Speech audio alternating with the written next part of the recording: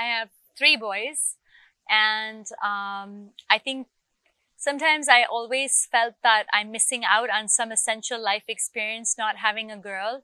But my older two boys are young men now, 23 and 21. So I look forward to loving daughter-in-laws, and I hope I'll be a cool mom-in-law.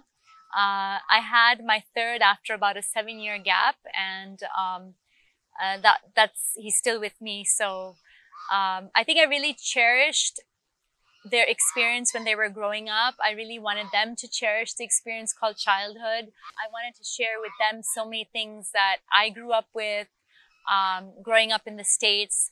But I think they had a good balance. They had, kind of the East and the West, what I was able to share, what my husband was able to share.